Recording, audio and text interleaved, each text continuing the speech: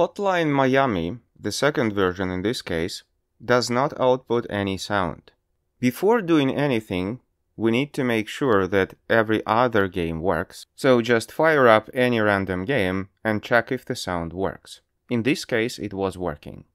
So what you need to do to fix Hotline Miami sound is to first understand which sound interface on your computer is being used. Your computer inbuilt sound card, that is onboard audio, is only used when you connect your analog headphones or speakers directly into your motherboard. If you have a monitor with built-in speakers or a headphone out, you are most probably using HDMI or DisplayPort connection to carry both video and audio. In this case, your GPU acts as a sound card, and the onboard audio on your motherboard is not used at all. If you use any true USB headset or USB audio interface, they are basically external sound cards, and they don't use your PC audio, and you can basically disable onboard audio. Anyway, in this particular case, a USB sound card was attached to the computer and used as a main device to play the sound. And you have to make sure that you're adjusting the settings for a correct sound device. So what you need to do is to go to Playback Devices and select the correct device.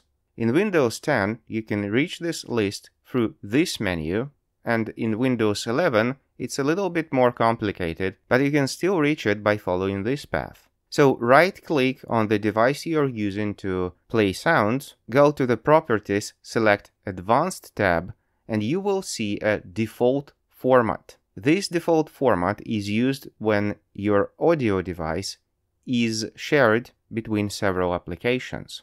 For some reason, if this is set too high, Hotline Miami cannot play sound. Since we are using a quality sound interface in this case, it can go up very high. And you will have to select something lower here, for example 24-bit 44 kHz or 24-bit 48 kHz. Keep in mind this is the sampling rate and it does not really affect the frequencies you can hear. Your sound card will still be producing 20 Hz up to 20 kHz despite of what you select here. Anyway, with 24-bit 44 kHz or 48 kHz, sound in Hotline Miami started to work. And I was interested how high you can actually go, so the highest setting that still works is 32-bit 352 kHz. So that's how you fix sound in Hotline Miami. I'm the god of YouTube! Like, subscribe, jingle bells.